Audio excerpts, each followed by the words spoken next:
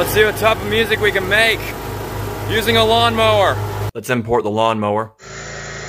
Let's crop the file. Let's make this all low tone. Let's export the EQ'd sound. I'm hearing like a really low A sharp.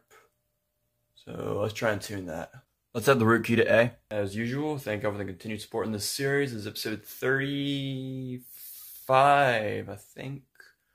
And as usual, if you have a sound that you want me to try and make music out of, let me know in the comments. Let's run it through an amp so we can turn up the middle frequencies. It's a little flat, so let's raise it up a little bit. And now we got what sounds like a distorted bass.